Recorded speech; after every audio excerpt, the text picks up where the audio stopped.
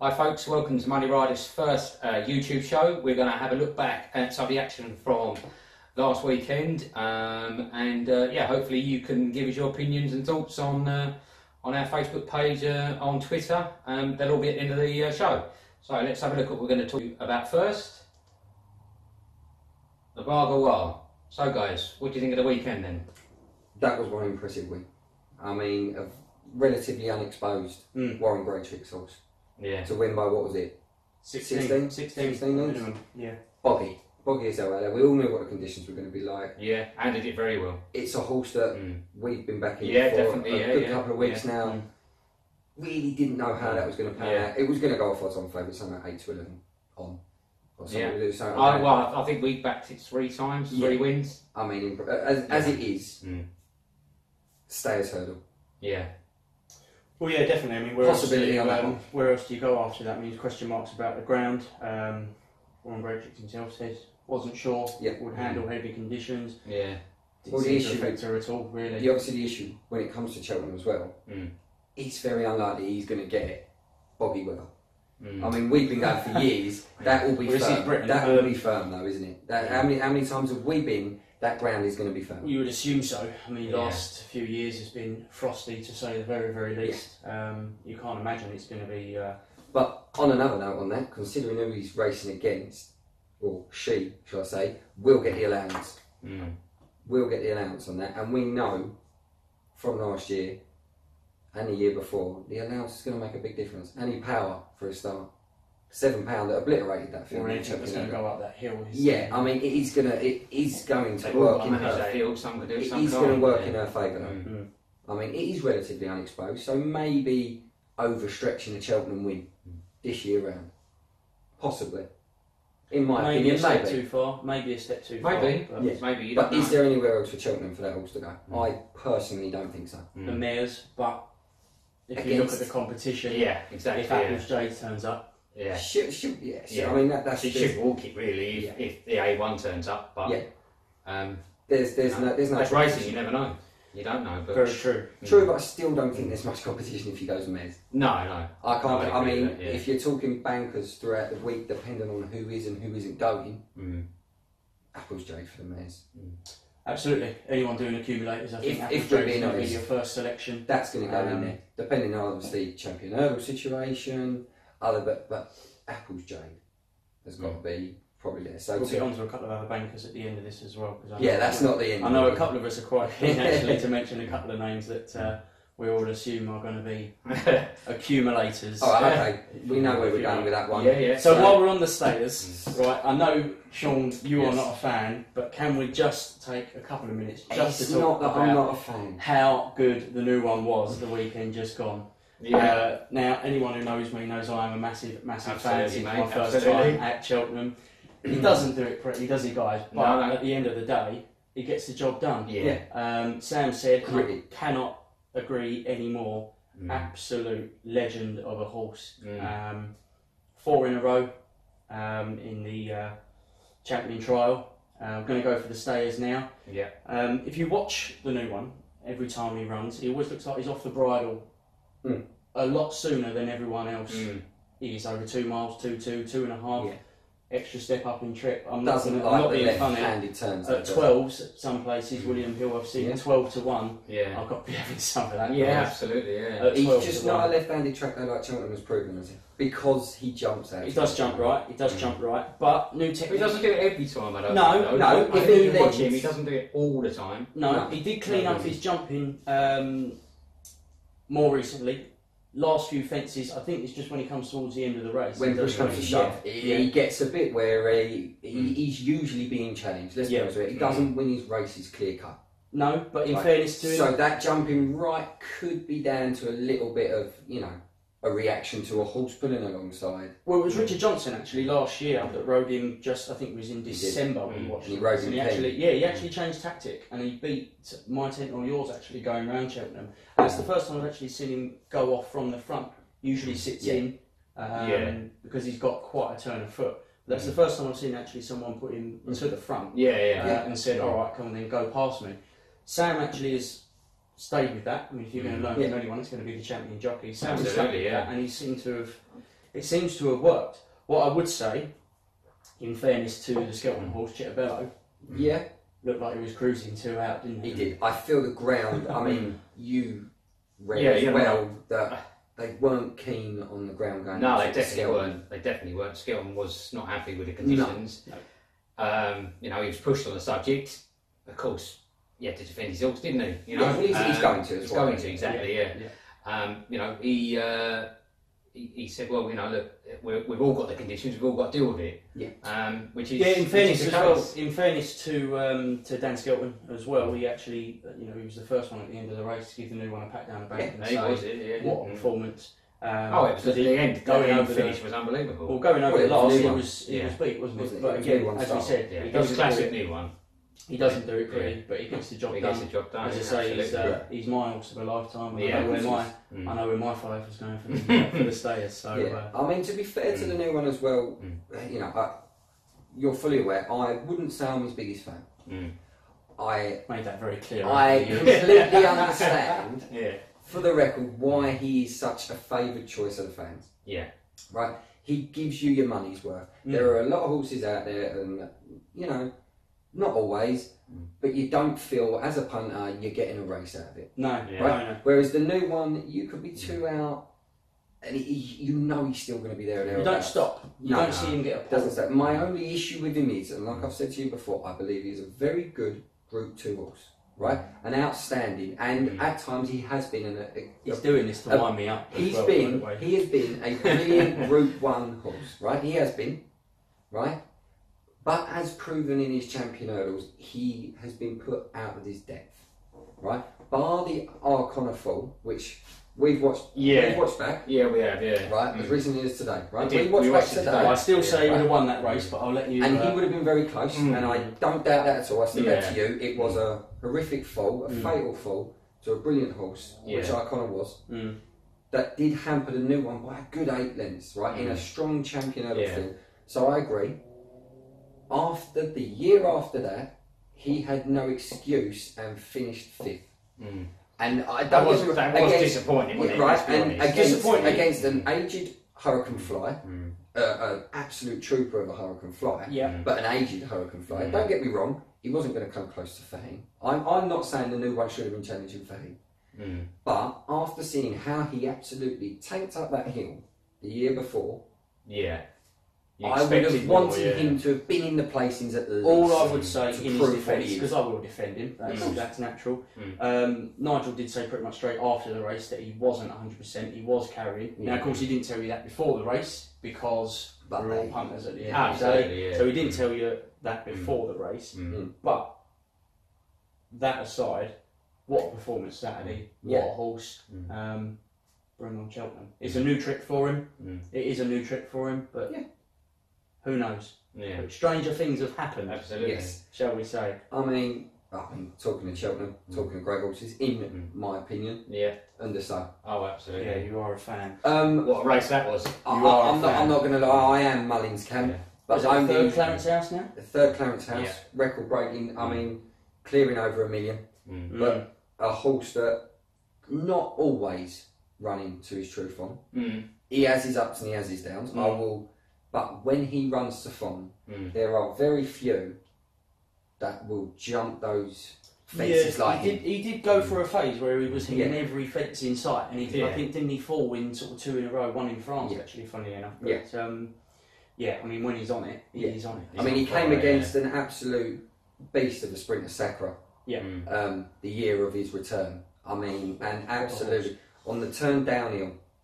On the turn for home, I mean, it's like obviously quite new to the spot. Yeah, absolutely. The Cheltenham Hill, obviously, you've got the back, haven't you? They turn left-handed to go down the hill, where they usually the pace will quicken as would. You don't realise until it's literally it's almost vertical. But I can't wait to get there. It's like the travelator in Gladiators. It's literally like that. But as they turn down that hill, Sprinter Sacra, turn the screw just a little bit. But as they turn for home to get up there, it was a revival of a horse that everyone wanted to see revived. I'm a massive Underside fan, a massive Mullins fan, but to see Sprinter steam up that hill to that roar was a bit special. I mean, any horse racing fan that watched that then would have been excited for him. Back to the Clarence House though at the weekend, that was a bit more like the Undersoul that we know, isn't it? It was. To be fair. Now it's funny actually because it was billed as 2 weeks before the race. There was going to be no one anywhere near him, which in fairness is how it turned out. Yeah, a week before the race, there seemed to be an awful lot of money coming in for Nicky's horse, Brainpower. Which again was the surprise. I mean, a lot of people. Seemed out of his depth, didn't he? I think. I've said to you before, and you know, without going too much into, you know, not pointing fingers and not letting it go down that road, but considering he was a novice horse, at the moment he's a novice. Yeah. To stand him up against over a fence, certainly over a fence, yeah. Of Undersow's quality and ability, knowing at Tingle Creek, when put under pressure, it was Tingle Creek, wasn't it? When he was put under pressure and lost to Seaux Royale. So, you know, when that horse is called upon to do a job, you know, it seems to panic. They seem to find a stride that shouldn't be there. He seems to hit a fence. He was very fortunate, you know, to be able to stand up and walk away. Yeah, he was. Because I saw it, and it looked like it was poor Danny Mullins. He looked like he was down and he was out for a little while. I think everyone's sort of, especially recently with things going on at Sandown, etc. I think you sort of fear the worst. But as you said, but no, fortunately both horse and jockey did get up. But yeah, I mean, let's say. I mean, it's 3 out. There was only going to be. Yeah, I mean, could be one winner. I mean, Spirit, you know. Oh yeah. Fair play to Sean Bowen. Yeah, he wanted to make that running. Yeah, he went off. And he did for a long way. You kind of felt, you know, as you do, they go round the back. Yeah.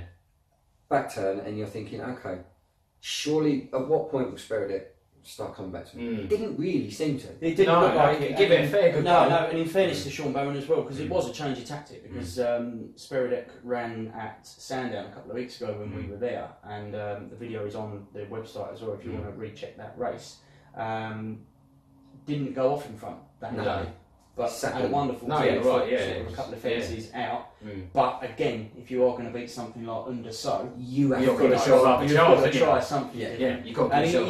And in fairness to Bowen, he sort of played. He put himself out there, catch me if you can, and he got caught. It was literally swingly bottom, 2 out, game changer. Yeah. It was almost like Townend had set on it and gone.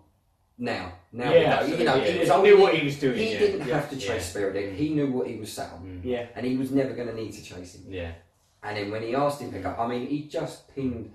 Oh, okay, we know the horse likes it a bit dirty underfoot, so to speak. A little bit of mud, a little bit of give. We know that anyway, so we were expecting him to do great things. The conditions were right for him. Yeah, they worked in his favour. We know what he's about, but you still never know. With the way the Mullins camp has been going, it's not been hit and miss.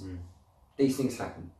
You know, Fahim pulled up for the right reasons. Yeah, absolutely. You know, Duvan has been. So again, we'll get our opinion on that. We have. You know, we have. That being said, Undersow 8-1 for the Queen Mother. You've got to be having a look at that, haven't you? I mean, without knowing, as we say, at the moment, from what we hear from that camp, he's still only 50-50. No guarantee. So to go against Undersow at 8-1 with William Hill at the moment, 8-1. I mean, I fail to see. I just money don't back non-runner. Yeah, it is at the moment. Risk free. It is at the moment. It makes sense. We've all and again, the if you're accumulators, you're lucky 15s, your Yankees, whatever you're thinking of doing. That's a lovely bet. Again, ground depending, yes. Is up against Altior, who we will come on to because I am keen to at least give him a mention. But, so Queen Mother for Undersow. Possible Gold Cup contender, who I didn't see at the weekend, but you did from what I gather. That's what I feel. It was a really good race. American Tom led for pretty much most of it. Which is a Mullins again, isn't he? Usual tactic. He set off well, but that's how I feel. Tracked him all the way. Never really let him get too far away. Jumped well, cleared his fences quite well. Again, the conditions weren't fantastic. Anyone know? Can anyone tell me that? I don't know off the top of my head. Don't at the moment know what he's doing. It was a very good race. If anyone does know that, feel free to let us know because and it was the sort of the finish you expect of a decent horse. Knows when to go, when not to go, and really coming to the last, over the last. Put it to bed. Yeah, put it to bed basically, and didn't really give him much of a chance, and off he went. No. But it was a good win. It wasn't the toughest race in the world for him. But, no, it was a field of 5. Yeah, it was about 5, I think. Yeah, and it wasn't the toughest race, but you can only beat what's in front of you. Yeah, absolutely. And, he's done well enough to do that, and left it does look like the Gold Cup is the aim. So again, if anyone does know what sort of price, I'm sure we can look it up as easy as you like. But if anyone knows what sort of price you're getting on that, I feel for the Gold Cup. Yeah, I mean, as I say, we say it's an outlook for the Gold Cup. Well, where else do you purely on the basis that Gigginstown have won this before. Don Cossack went on to win the Gold Cup. As we know, Seaux and John won last year, Gold Cup. There's a possibility. I mean, good form as well at the moment. Good form at the moment. I mean, cracking form, really. Very good figures over in Ireland. Yeah, again, I mean, you've got to look at the. Yeah, that's true. Yeah. He's up for the Ryanair as well, I believe, but at a price of 33 to 1 would suggest in some way maybe not their main target. Well, I say we did see Gigginstown horses outrun odds like that last year, so stranger things has happened. Oh yeah, no, it does have him in. Gordon Elliott does have his horses in superb shape. He does, definitely. So if we can get some figures on that, some prices. It would be handy to know what prices. He's going to do very well to beat Might Bite. I know we're not. We're only talking about Gold Cup essentially at the moment. But he'll do very well to meet Might Bite. Again, he'd do very well to beat Seaux and John if reports of any mishaps clear up from his last run, where he was, if we're being honest, highly disappointed for a highly expected. Well, it did turn out there was something amiss. So, assuming that everyone is 100% fit and healthy for the festival, Bristol Domain you can't discount if it throws it down with rain. But, he will love that. Again, he's got his own issues at the moment. Had some issues, So again, ulcers, I think. After the King George. I think we all expected a bit more. It was one probably in that race. We expected a little bit more from him. I did. Any horse that's beat Q-Card by 57 lengths. Again, I know the conditions were different. Suited. But again, if it does hammer it down with rain, I think at the moment, if you're looking at double figure odds for Bristol Domain, as soon as it starts to rain, you can half that straight away. Yeah, absolutely. You're certainly not going to dismiss Bristol Domain, but again, it will be ground dependent. Well, it's not fully ground dependent. But if he gets the weather he wants, he'll take a lot of beating. Yeah, well, Nigel said that's where he's going. He's got nowhere else to go, so some cracking horses in that field. I mean, it will be some cracking horses. It will be a very tight. I mean, on another note, I know we'll probably get across that with the weeks to come, as he still hasn't run yet, which is a name that has eluded a lot of people. Colin Tizard's Native River. Now, surely with Q-Card avoiding the Gold Cup, with Thistle Krakow, is Native River his best chance? Yes, 100%. I know we were very well fancied last year. Didn't quite have it. Didn't he run it second or third in the end? He plugged on well, So he's, without going into it, because obviously we will come across that at some point. We'll get to them. But Native River is a horse that I'm excited to see back personally with Gold Cup in mind. A lot of each way punts out there by the looks of things. Definitely. I do think it's Might Bites to lose, but however, anyway, so we will get on to the. Native River ever run out the weekend? No, not this. No, planned to, I believe. Native Rock. Yeah. But no, Native River yet to be spoke about, which I hope personally, but he comes back and he's in the form he should be in. But to be National? Possibly. You're still loving Black Lion for that, don't you? Yes, I'm fully aware on that one. But I don't know. I'm a little bit in that camp myself, being someone new. He's sort of done well in the times that I've come into the sport, or since I've been following it. It's horse has definitely caught my eye. Run a cracker last year. Run at RSA. Was it last year? Had a couple of times backed it myself. A couple of wins on it. So when you build that affiliation, don't you? When you see a horse do well and you like the look of, and so it's definitely one that's sort of in my early early gaze. You know what I mean? Definitely. Well, like I say, talking of horses to yet make an appearance. Again, if we could, a favourite of yours, Altior. I mean, an absolute beast. We have seen him. We were there last year. We see him last year. We got very recently, November, December last year. There was a small bit in here from Nicky Henderson that basically said, I will get to it, said that he's doing very, very well. Plan is, all being well, that he'll go to Newbury on February the 10th for the Game Spirit Chase, which he did win last year as a novice. That is the plan. But for anyone going to Newbury on that day, that's February 10th, by the way, to get excited about, even if he doesn't actually compete. There will be a racecourse gallop just to see how he's going. Let Nicky have a listen to him, and then is that something that's like open to the public then as well? Then basically, well, yeah, it will probably be between races. Still be open. It'll be between races at some point, but yeah, so it gives the punter something to look forward to. Well, Emma and I for myself not seen him run yet. It's a horse we've watched. We had the pleasure of watching last year on Champions Day at Cheltenham on the first day.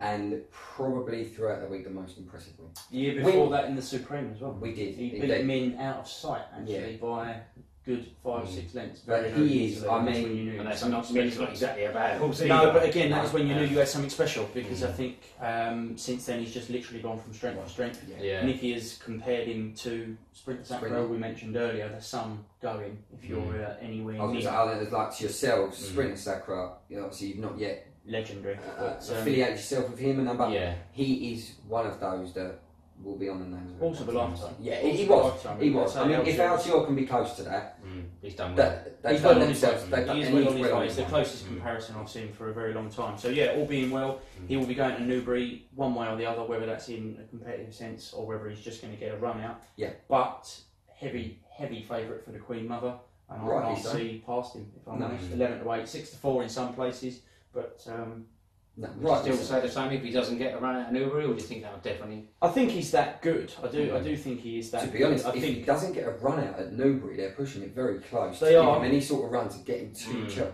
No, don't get me wrong. I still think that horse there is probably capable, if they feel that he's in his right mind, without any run under his belt. Probably capable of going there and still winning. Yeah, as I said, I mean the training job that Nicky did with Sprinter.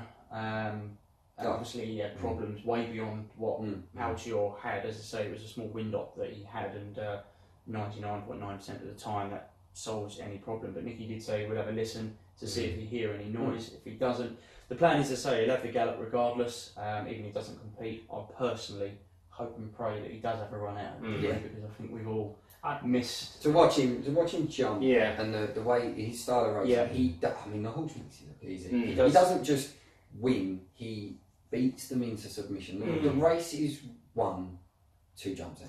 It's sometimes. I mean, that won't be the same this time round necessarily. He hasn't had his runs. We don't know what shape he's in. If he's half the horse he was last year, you've got some horse on your hands. But yeah, as I said, 11 to 8, 6 to 4 in places for the Queen Mother. We mentioned Bankers. That's got to be one of mine, if I'm honest with you. It's one of mine. Like I say, if he turns up, he runs his race, he wins. Yeah. Absolutely. Thistle Crack though, he needed an extra couple of runs really. He still hasn't quite got back to. It's a shame. It's a shame they had to pull Thistle Crack from the season.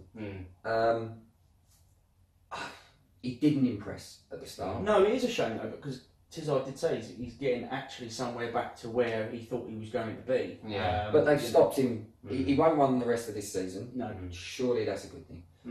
Still, got a lot of capabilities in the horse to possibly he's had a couple of runs, didn't go as planned. Maybe Cheltenham one step too far. Quite ready to come back. Well, something's amiss. I'm sure we'll find out more. Over further on. But again, another horse that we wish all the best to, and come back soon. But lots to look forward to. All roads lead to Cheltenham. They do indeed. So we've got lots to look forward to, lots to be excited about. Obviously, get involved. Let us know your thoughts and feelings. You can get us on either on our forums at www.moneyrider.co.uk. You can contact us on Twitter at money_rider, and also you can find us on Facebook, Money Rider blog. Just search us and you'll find us there, and get involved. We'd love to hear from you. Thanks for taking the time to watch this, and we'll see you again next time. Thanks, guys. Hi guys, that's it, our first video. We hope you liked it. We'd love to get some feedback. So don't forget to subscribe and give us a like, and we'll see you again next time. Goodbye.